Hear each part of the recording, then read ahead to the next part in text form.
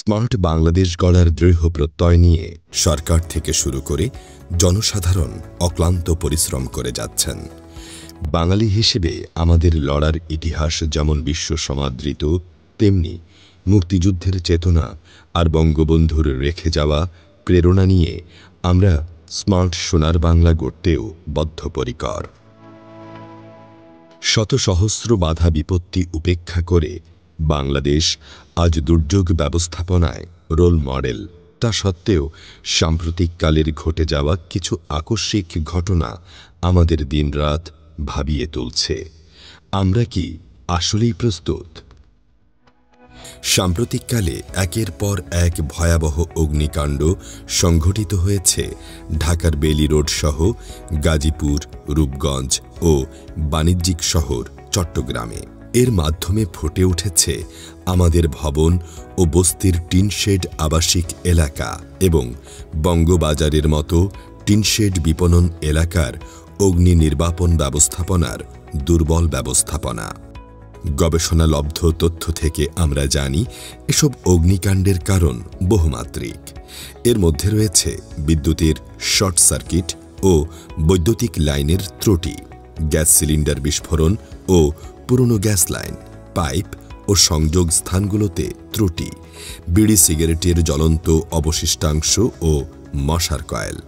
এর মধ্যে কেবল short circuit ও বৈদ্যুতিক সংযোগ ত্রুটিজনিত আগুনের সূত্রপাত ৩৯%, গ্যাস সিলিন্ডার বিস্ফোরণ ও গ্যাস লাইনের লিকেজ সহ অন্যান্য ত্রুটিজনিত অগ্নিকাণ্ড ১৪% এবং বিড়ি সিগারেট থেকে অগ্নিকাণ্ডের ঘটনা ১৬%। দুর্যোগ আসলে দুই রকম, আমরা সবাই জানি। একটা প্রাকৃতিক, আরেকটি হলো মানবসৃষ্ট। তা প্রাকৃতিক দুর্যোগ এটা আসলে আমাদের হাতে নেই, তবে আমরা এর ভয়াবহতা থেকে হ্রাস করার জন্য সবসময় কার্যক্রম করে থাকি। ফায়ার সার্ভিস হিসাবে আমরা জলবায়ুজনিত এবং মানবসৃষ্ট যে কোনো দুর্যোগের জন্য আমরা সদা সর্বদা প্রস্তুত আছি। দুর্যোগ ব্যবস্থাপনা ও ত্রাণ মন্ত্রণালয়ের অধীনে আমরা এই পর্যন্ত ফায়ার এবং দুর্যোগের সমস্ত আধুনিক যন্ত্রপাতি, এখানে উল্লেখ্য টিটিএল সহ বিভিন্ন স্পেশাল ইকুইপমেন্ট আমরা পেয়েছি এবং ভবিষ্যতে আরও পাব। আমাদের মানবসৃষ্ট দুর্যোগ দিন দিন বেড়েই চলেছে। এই অগ্নিকাণ্ড থেকে আমাদেরকে সচেতন হতে হবে। সচেতনতাই আসলে আমাদের অগ্নিকাণ্ড থেকে অথবা অন্যান্য মানবসৃষ্ট দুর্যোগ থেকে বাঁচানোর জন্য যথেষ্ট কাজ করবে। কারণ আমাদেরকে আগে জানতে হবে যে এই ধরনের আগুনের সোর্স কোথায়, এই ধরনের আগুন কোথা থেকে হচ্ছে এবং এর থেকে মুক্তি লাভের উপায়। বাংলাদেশে বর্তমানে ৫০৬টি বিভিন্ন টাইপের স্টেশন রয়েছে, যেখান থেকে আমাদের দুর্যোগের জন্য যে কোনো ধরনের কার্যক্রম আমরা খুব সহজেই করতে পারি এবং ভবিষ্যতে এর সংখ্যা ৭৪০-এর ঊর্ধ্বে পৌঁছে যাবে। সুতরাং আমরা আশা করি যে কোনো ধরনের দুর্যোগই আমরা মোকাবেলা করতে সক্ষম হব। আমাদের বিভিন্ন এলাকায় ভলেন্টিয়ার রয়েছে, আমরা ভলেন্টিয়ারদের আরও প্রশিক্ষণ দিতে চাই। আমাদের এই পর্যন্ত ৫০,০০০-এরও বেশি ভলেন্টিয়ার তৈরি হয়েছে। আমরা আরও বেশি ভলেন্টিয়ার তৈরি করার জন্য ভবিষ্যতে চেষ্টা চালিয়ে যাব এবং এটা চলমান রয়েছে। আমাদের বিভিন্ন পাড়া মহল্লায় যদি ভলেন্টিয়ার তৈরি হয়, তাহলে আমাদের এই দুর্যোগ মোকাবেলা করতে আমরা খুব সহজেই এইটা প্রশমন করতে সমর্থ হব। প্রাকৃতিক দুর্যোগের মধ্যে ভূমিকম্প এখন আমাদের একটি মেগা থ্রাস্ট হিসাবে আমরা এটা বিবেচনা করছি। কারণ যেহেতু বাংলাদেশ এমন দুইটি সক্রিয় একটা প্লেটের পরে অবস্থান করছে, ডাউকি এবং মধুপুর প্লেট, যেটা যে কোনো সময় বিজ্ঞানীদের বিভিন্ন ধারণা মতে এটা প্রকাশ পেয়েছে যে এখন থেকে শুরু করে আগামী ১০ থেকে ১৫ বছরের মধ্যে এটা যে কোনো সময় সক্রিয় হতে পারে এবং এটার জন্য যে দুর্যোগ আমরা আশা করছি সেটা আসলে অনেক ব্যাপক। সুতরাং এর ব্যাপকতা থেকে মুক্ত পেতে হলে আমাদেরকে প্রস্তুতি রাখতে হবে। এই বিষয়গুলি খুবই ভয়াবহ। এই ভয়াবহতার মাত্রা একমাত্র আমাদের প্রশিক্ষণ এবং আমাদের সচেতনতাই একমাত্র রোধ করতে পারে। আমরা আশা করব আমরা সবাই যেন ভূমিকম্পকে একটি জাতীয় দুর্যোগ এবং একটি মেগা থ্রাস্ট হিসাবে চিহ্নিত করে এর জন্য প্রয়োজনীয় ব্যবস্থা যেন আমরা গ্রহণ করতে পারি। এখন থেকেই আমাদের বাসায় আমরা নিজেরা, আমাদের সন্তানেরা, আমাদের বৃদ্ধ বাবা মা যারা রয়েছেন প্রত্যেককেই একইভাবে আমাদেরকে এই বিষয়টি বোঝাতে হবে এবং প্র্যাকটিস করতে হবে।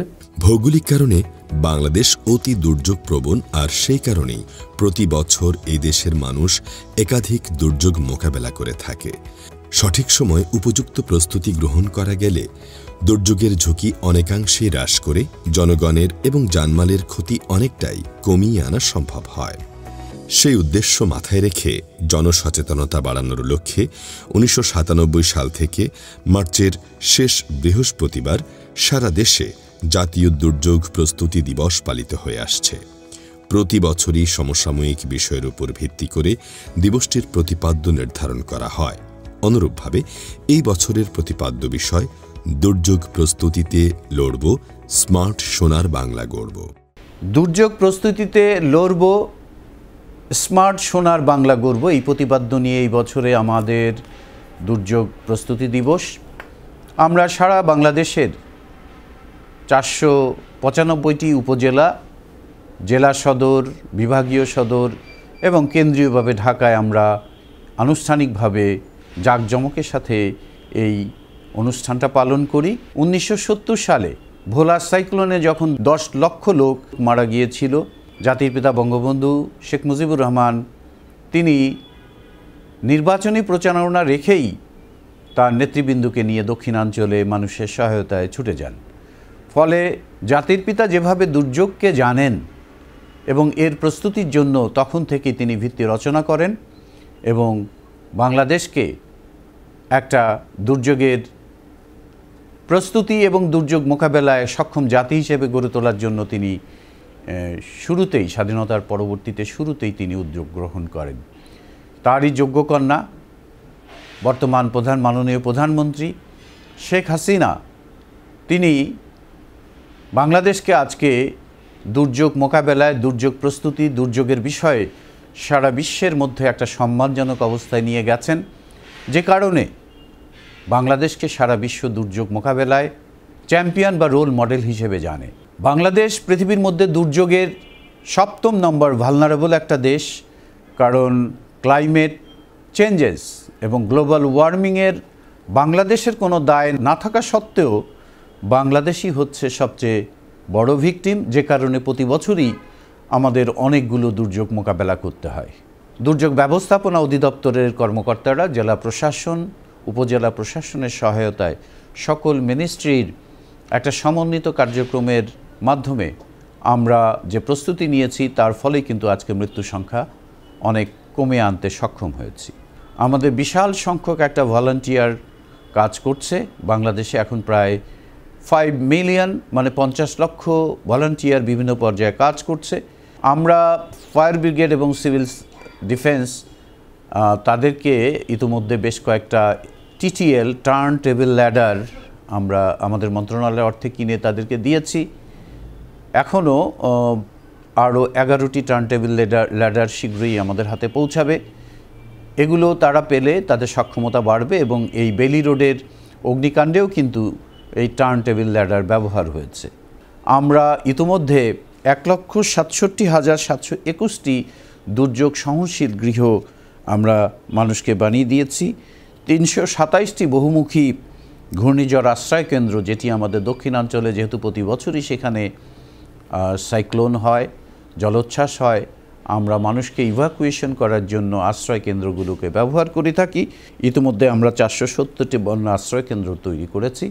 আমরা এইগুলোকে ওয়েল কানেক্টেড করার জন্য এইচবিবি রাস্তা করে, যাতে মানুষ দ্রুত সাইক্লোন শেল্টারে চলে আসতে পারে। ইতিমধ্যে আমরা প্রায় 8,237 কিলোমিটার এইচবিবি রাস্তা নির্মাণ করেছি। এখনও 1,000-এর উপরে আমাদের নির্মাণ কাজ চলমান আছে। আগামীতেও এটি চলমান থাকবে, কারণ গ্রামীণ অবকাঠামোতে এগুলোর বিশাল একটা ভূমিকা আছে।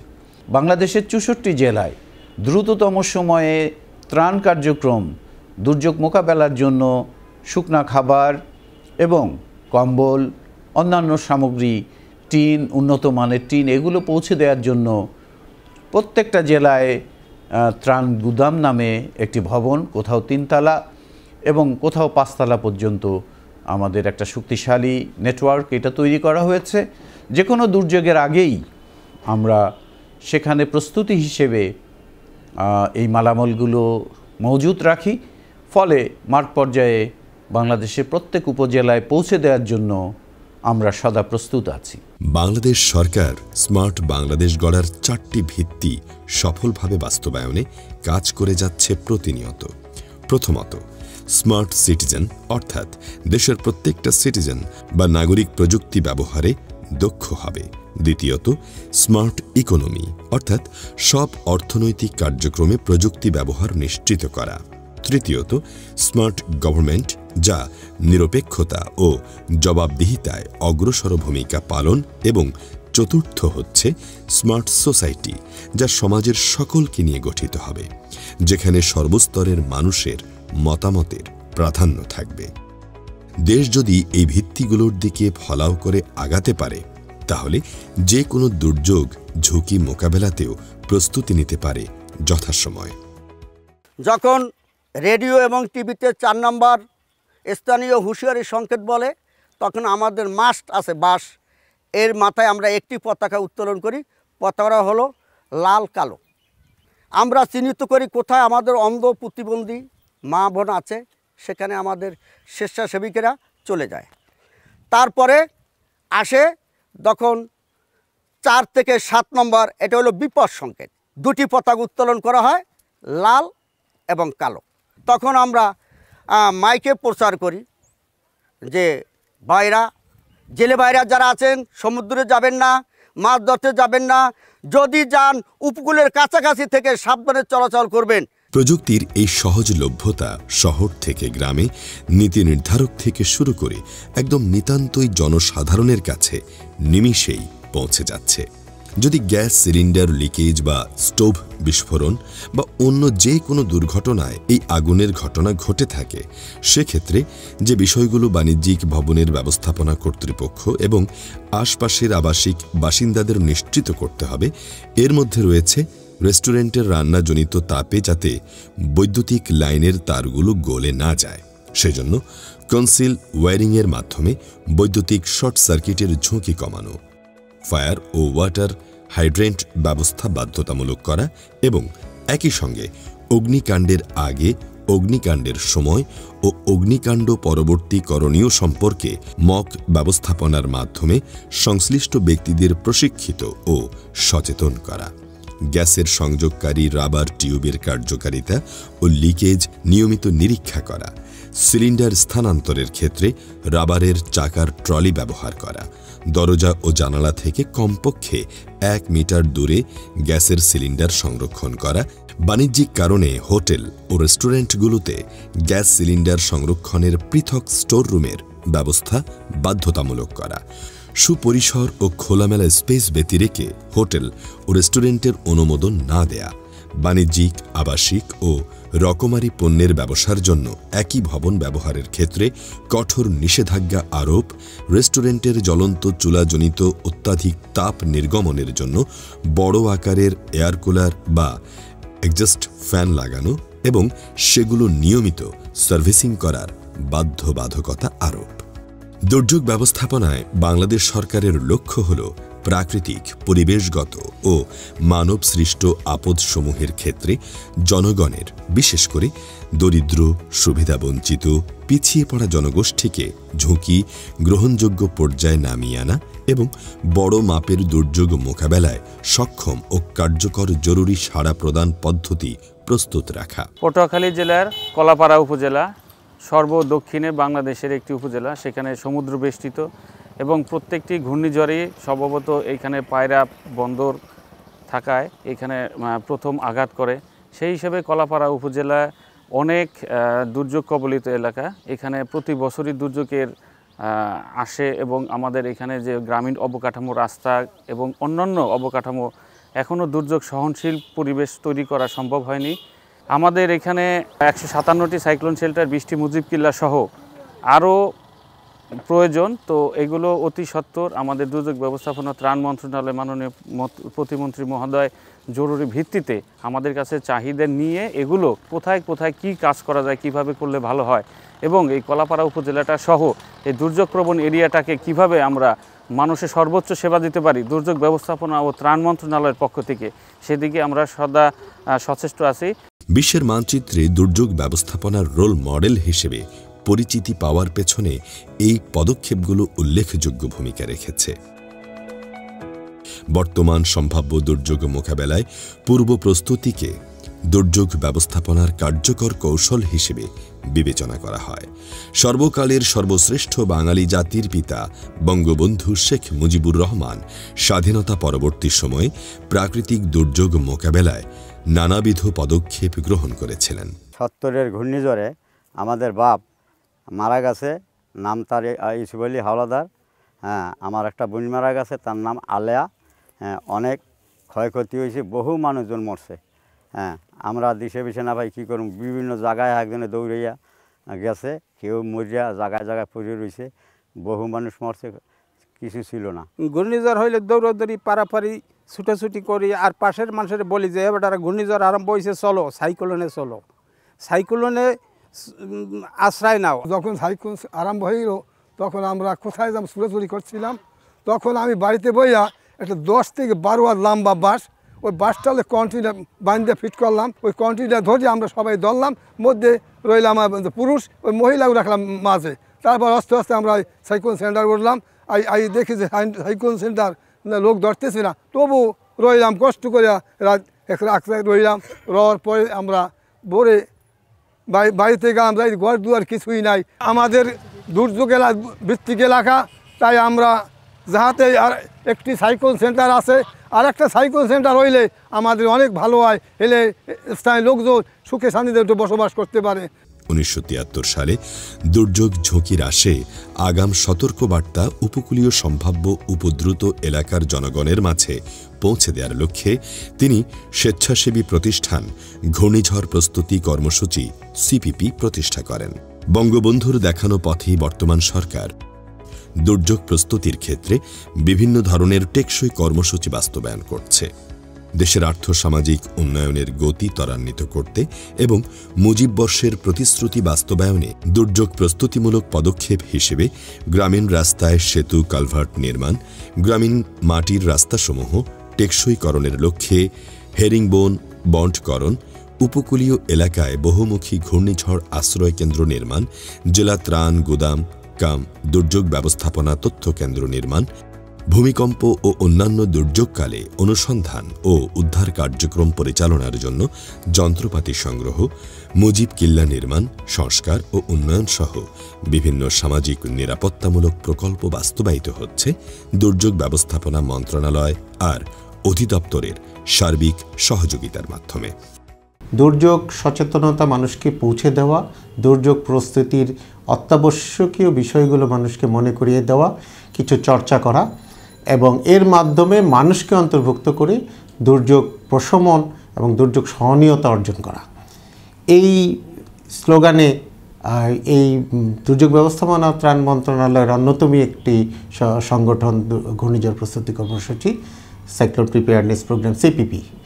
এই প্রতিষ্ঠানটি বাংলাদেশের অন্যতম পুরনো অর্গানাইজেশন, পুরনো সংস্থা, যেটা জাতির পিতা বঙ্গবন্ধু শেখ মুজিবুর রহমানের হাতে ধরে দুর্যোগ ব্যবস্থাপনার ভিত্তি হিসেবে গড়ে ওঠে।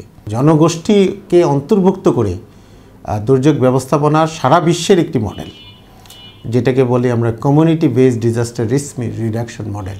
সে 1972 সালে গড়ে ওঠা এই কর্মসূচিটি 1970 সালের 10 লক্ষ মানুষের যে জীবনহানি, সেই জীবনহানির বিভীষিকা ভুলিয়ে দিয়ে মানুষকে নতুনভাবে গড়ে তোলার স্বপ্ন দেখিয়েছে বঙ্গবন্ধুর নেতৃত্বে। এখন এই মুহূর্তে ৭৮,000 স্বেচ্ছাসেবক নারী পুরুষ সমতায় কাজ করছে। এই ধারণাটি শুরু হয়েছিল যেই বিষয়টি মাথায় নিয়ে মানুষের জীবন বাঁচানো এবং মূলত লক্ষ্য ঘূর্ণিঝড় এবং বন্যা, এবং এই তখনকার দুর্যোগ ব্যবস্থাপনার মূল ফোকাসটি ছিল আমাদের পল্লী অঞ্চলে, গ্রামাঞ্চলে, প্রান্তিক অঞ্চলে। তারপরে সময়ের সাথে সাথে এই প্রেক্ষিতগুলো পরিবর্তিত হয়। মাল্টি হ্যাজার্ড বলি আমরা, বহু দুর্যোগ, অন্যান্য দুর্যোগও আমাদের বিবেচনায় আনতে হয়। প্রথম প্রায়োরিটি হলো মানুষের জীবন হানি রোধ, তারপরেই আসছে ওভারঅল ক্ষয়ক্ষতি কমানো। এরকম 4টি প্রায়োরিটি আছে। সেই উদ্যোগের সেন্দাই ফ্রেমওয়ার্কের সেই অগ্রাধিকারগুলো বিবেচনায় নিয়ে সরকার এই মানুষের জীবনহানি থেকে কাজ আরও বাড়িয়ে ক্ষয়ক্ষতি রোধ এবং মানুষের জীবন জীবিকা রক্ষা সেই দিকে মনোযোগী হয়েছে। এবং এ কারণেই আমাদের সাম্প্রতিক দুর্যোগ ব্যবস্থাপনার যে কৌশলগুলো, তাতে এই জীবনহানি প্রায়োরিটিটা একইভাবে বজায় রেখে সম্পদের ক্ষয়ক্ষতি রোধ, মানে যেটার কারণে আমাদের যেন জিডিপি না কমে যায় সেই দিকে লক্ষ্য রাখা। দুর্যোগ ব্যবস্থাপনার এই ক্ষয়ক্ষতি রোধ এবং মানুষের জীবন জীবিকা রক্ষার জন্য আরেকটি কৌশল সরকার গ্রহণ করেছে, যেটি পূর্বাভাস ভিত্তিক আগাম কার্যাবলী। এর মাধ্যমে দুর্যোগ আঘাত হানার ইমিডিয়েট আগে বেশ কিছু প্রস্তুতিমূলক কার্যক্রম যেটা মানুষকে সম্পৃক্ত করে, যার ফলে দুর্যোগের ক্ষয়ক্ষতি অনেকাংশে কমিয়ে আনা সম্ভব। জাতিসংঘের একটি COP27 একটি গৃহীত উদ্যোগ সবার জন্য আগাম সতর্কবার্তা, আর্লি ওয়ার্নিং ফর অল, এটাতে বাংলাদেশ যুক্ত হয়েছে এবং বাংলাদেশ তার প্রারম্ভিক কার্যাবলী শেষ করে এইটার 2027 সাল পর্যন্ত বাস্তবায়ন সময়কালে একটি রোডম্যাপ চূড়ান্ত পর্যায়ে আছে। মোট কথা, সকল লক্ষ্য হলো মানুষের, বিশেষ করে দুর্যোগের যারা বিপদাপন্ন মানুষকে ঝুঁকি কমানো, মানুষের ঝুঁকি কমানোর সাথে সাথে সমাজকে দুর্যোগ সহনীয় করা এবং বৃহত্তর আকারে রাষ্ট্রকে দুর্যোগ সহনীয় করা। দুর্যোগ ব্যবস্থাপনায় প্রস্তুত থাকতে আগাম সতর্কবার্তা অত্যন্ত গুরুত্বপূর্ণ। বন্যা, ঝড় বৃষ্টি, ঘূর্ণিঝড়, জলোচ্ছ্বাস, এইসব প্রাকৃতিক দুর্যোগের আগাম সতর্কবার্তা প্রস্তুতি ও প্রচারে বাংলাদেশের উল্লেখযোগ্য অগ্রগতি সাধিত হয়েছে। আকস্মিক বন্যা মোকাবেলা ও ক্ষয়ক্ষতি কমাতে remote sensing, GIS radar, satellite তথ্য চিত্র বিশ্লেষণের মাধ্যমে বন্যা আসার 3 থেকে 5 দিন আগেই বন্যার পূর্বাভাস ও বন্যার স্থায়িত্ব সম্পর্কে সতর্কবার্তা দেওয়া সম্ভব হচ্ছে। আধুনিক প্রযুক্তি সম্পন্ন উন্নত গাণিতিক মডেল ব্যবহার করে ঘূর্ণিঝড় পূর্বাভাস ও সতর্কবার্তা প্রদান করা হচ্ছে। আবহাওয়া অধিদপ্তরের যখন নির্দেশনা আমরা পাইলাম, আমাদের কর্মকর্তাদের নির্দেশনা পাইলাম, তখন আমরা একটা সিগন্যাল পতাকা উত্তোলন করলাম। তারপরে আমরা যখন সিগন্যাল ক্রমান্বয়ে আরও বাড়ছে, যেমন 6-7 হয়ে গেছে, তখন আমরা 2টা সিগন্যাল পতাকা উত্তোলন করি এবং আমরা মাইকে আমরা প্রচার করি। তারপরে আমরা আশ্রয় কেন্দ্রগুলো খুললাম।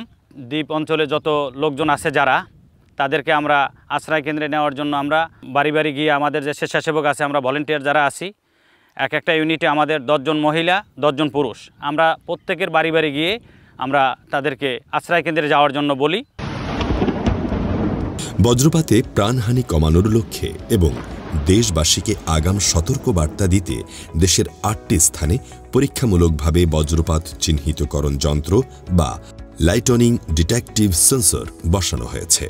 দুর্যোগের আগাম সতর্কবার্তা প্রচার। এই ঘূর্ণিঝড়টি আজ মধ্যরাতে অথবা আগামীকাল ভোরে পায়রা বন্দর দিয়ে কলাপাড়া ও পটুয়াখালী উপকূল অতিক্রম করতে পারে। যখন আমাদের এলাকায় ঘূর্ণিঝড়ের নানান বিভিন্ন প্রকারের সিগন্যাল আসে, তখন আমরা বিভিন্নভাবে মহিলা ভলান্টিয়ার যারা আছে, তারা গ্রামে গ্রামে গিয়ে গর্ভবতী মা এবং বৃদ্ধ মা, তারপরে প্রতিবন্ধী যারা আছে, যারা সচ্ছল নয়, তাদেরকে আমরা সাইক্লোন সেন্টারে আসার জন্য অনুরোধ করি এবং তাদের কাছে গিয়ে তাদেরকে নিয়ে আসি। যখন তারা আসতে চায় না, তখন তাদেরকে আমরা বুঝিয়ে সুঝিয়ে নানানভাবে করে সাইক্লোন সেন্টারে নিয়ে আসি। দুর্যোগের প্রাক্কালে রেডিও, টেলিভিশন ও মাইকিং এর মাধ্যমে প্রচারণার পাশাপাশি সার্বক্ষণিক দ্রুত ও অধিকতর কার্যকর পদ্ধতি হিসেবে টোল ফি 1090 নম্বরে ইন্টারেক্টিভ ভয়েস রেসপন্স IVR চালু করা হয়েছে। ঘূর্ণিঝড় প্রস্তুতি কর্মসূচি CPP কলাপাড়া উপজেলায় 12টি ইউনিয়নেই স্বেচ্ছাসেবকরা 10ই মার্চে জাতীয় দুর্যোগ প্রস্তুতি দিবসকে গণসচেতনামূলক র্যালি সহ বিভিন্ন কার্যক্রম পরিচালনা করে আসছে। মাননীয় দুর্যোগ প্রতিমন্ত্রী মহোদয় এই কনস্টিটিউয়েন্সির MP তার সার্বিক নির্দেশনা এবং উপজেলা প্রশাসনের সহায়তায় আমরা দুর্যোগকালীন সময় উপকূলীয় জনগণকে জানমাল রক্ষা করার জন্য সদা সচেষ্টভাবে কাজ করে আসছি এবং সামনেও কাজ করব। দুর্যোগ ব্যবস্থাপনায় সার্বিক সাফল্য অর্জনে স্থানীয় পর্যায়ে শক্তিশালী কাঠামো নির্মাণের লক্ষ্যে বিভাগ থেকে ওয়ার্ড পর্যন্ত দুর্যোগ ব্যবস্থাপনা কমিটিকে শক্তিশালীকরণের পদক্ষেপ গ্রহণ করা হয়েছে। দুর্যোগে ক্ষয়ক্ষতি হ্রাসে দুর্যোগ বিষয়ক স্থায়ী আদেশাবলী SOD এর আলোকে রিস্ক অ্যাসেসমেন্ট টুল ব্যবহার করে দুর্যোগে ঝুঁকি হ্রাস, আপৎকালীন পরিকল্পনা প্রণয়ন ও মহড়ার মাধ্যমে এর কার্যকর ব্যবহার ও হালনাগাদকরণের উদ্যোগ নেওয়া হয়েছে। পাশাপাশি ভূমিকম্পসহ বড় ধরনের দুর্যোগ পরবর্তী অনুসন্ধান, উদ্ধার ও পুনর্বাসন কার্যক্রম সমন্বিতভাবে মোকাবেলার লক্ষ্যে ওয়ান স্টপ সেন্টার হিসেবে national emergency operation centre NEOC প্রতিষ্ঠা করা হচ্ছে। প্রশিক্ষণ ও অন্তর্ভুক্তিমূলক অংশগ্রহণ দুর্যোগে বিপদাপন্ন জনগোষ্ঠীর সক্ষমতা বৃদ্ধির লক্ষ্যে সরকারি ও বেসরকারি কর্মচারী, জনপ্রতিনিধি, স্বেচ্ছাসেবক, শিক্ষক, মিডিয়া ব্যক্তিত্ব ও বিভিন্ন পর্যায়ের দুর্যোগ ব্যবস্থাপনা কমিটির সদস্যদের প্রশিক্ষণ প্রদানের জন্য জাতীয় দুর্যোগ ব্যবস্থাপনা গবেষণা ও প্রশিক্ষণ ইনস্টিটিউট প্রতিষ্ঠা করা হয়েছে। দুর্যোগ ব্যবস্থাপনায় শারীরিক ও মানসিক প্রতিবন্ধী ব্যক্তি, নারী, প্রবীণ নাগরিক ও শিশুসহ সকল স্তরের জনগণের কার্যকর অংশগ্রহণ নিশ্চিত করার লক্ষ্যে সংশ্লিষ্ট আইনি কাঠামো ও নির্দেশিকায় অন্তর্ভুক্তিমূলক দুর্যোগ ঝুঁকি হ্রাস এবং সাড়া দান কার্যক্রমের বিষয়গুলো অন্তর্ভুক্ত করা হয়েছে। আমরা দুর্যোগ ঝুঁকি হ্রাসের ক্ষেত্রে আইনি কাঠামো, কৌশলগত কাঠামো, নীতি কাঠামো যেমন প্রস্তুত করেছি, তেমনিভাবে অবকাঠামোগত এবং প্রাতিষ্ঠানিক কাঠামো আমরা প্রস্তুত করেছি। এবং দুর্যোগ ঝুঁকি হ্রাসে আগাম প্রস্তুতি থাকার কারণে, যেটি United Nations disaster risk reduction 2015 সালে যে রিপোর্ট প্রকাশ করেছিল, সেখানে দেখা যাচ্ছে যে প্রতি $1 যদি ঝুঁকি হ্রাসে প্রস্তুতিমূলক কার্যক্রমে খরচ করা যায়, বিনিয়োগ করা যায়, সেক্ষেত্রে $7 পরিমাণ অর্থ সাশ্রয় হয়। অর্থাৎ কিনা প্রস্তুতির ক্ষেত্রে আমরা যত বিনিয়োগ করব এবং সেটি কার্যকরভাবে আমাদের ক্ষয়ক্ষতি তত হ্রাস করবে। এখন আমরা যে সমস্ত কাজ করছি, দুর্যোগ ঝুঁকি হ্রাস, মানবতা সহায়তা কার্যক্রম, উদ্ধার, অনুসন্ধান এবং পুনরুদ্ধার, এই সমস্ত আমরা কাজ করছি এবং এই সমস্ত কাজগুলো করার জন্য 2012 সালে দুর্যোগ ব্যবস্থাপনা আইন প্রণয়ন করা হয়েছে। আমাদের জাতীয় দুর্যোগ ব্যবস্থাপনা নীতি প্রস্তুত রয়েছে এবং এটি চলমান রয়েছে। এছাড়া আমাদের জাতীয় দুর্যোগ ব্যবস্থাপনা পরিকল্পনা, এগুলোর মাধ্যমে আমরা কাজ করে যাচ্ছি। এছাড়া আমরা সাম্প্রতিক সময় যেটি করেছি সেটি হলো যে আমাদের জাতীয় স্বেচ্ছাসেবা নীতিমালা আমরা 2023 প্রণয়ন করেছি এবং এটি আমাদের অত্যন্ত ভালোভাবে কাজ করছে। আর সবচেয়ে বেশি কাজ করছে যেটি প্রস্তুতির ক্ষেত্রে, সেটি হচ্ছে যে দুর্যোগ বিষয়ক স্থায়ী আদেশাবলী 2019। এই ইনস্ট্রুমেন্টগুলো আমাদের দুর্যোগ ব্যবস্থাপনার ক্ষেত্রে, দুর্যোগ প্রস্তুতির ক্ষেত্রে ক্ষতি হ্রাস করার জন্য অত্যন্ত কার্যকরভাবে কাজ করে যাচ্ছে। দুর্যোগ মোকাবেলায় সরকারের প্রস্তুতির ক্ষেত্রে আমরা যেটি বলি যে আগাম সতর্কবার্তা অত্যন্ত গুরুত্বপূর্ণ এবং সাম্প্রতিক সময়ে আমরা ঘূর্ণিঝড়ের কার্যকরভাবে আগাম বার্তা দিতে পারছি, বন্যা পূর্বাভাসে আমরা আগাম বার্তা দিতে পারছি এবং এগুলো অত্যন্ত কার্যকরভাবে জীবনহানি এবং সম্পদহানি দুটোই কমিয়ে এনেছে।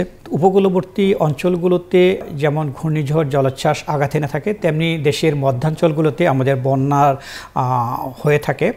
বন্যার আগাম সতর্কবার্তা হিসেবে আমরা পানির নিমজ্জন মাত্রা, বন্যার স্থায়িত্ব এবং ঝুঁকি মানচিত্রের ভিত্তিতে আমরা ডাইনামিক ফ্লাড রিস্ক মডেল প্রস্তুত করা হয়েছে এবং স্বেচ্ছাসেবকের মাধ্যমে বন্যায় আগাম সতর্কবার্তা প্রচার করা হচ্ছে। এর ফলে মানুষের ক্ষয়ক্ষতি কম হচ্ছে।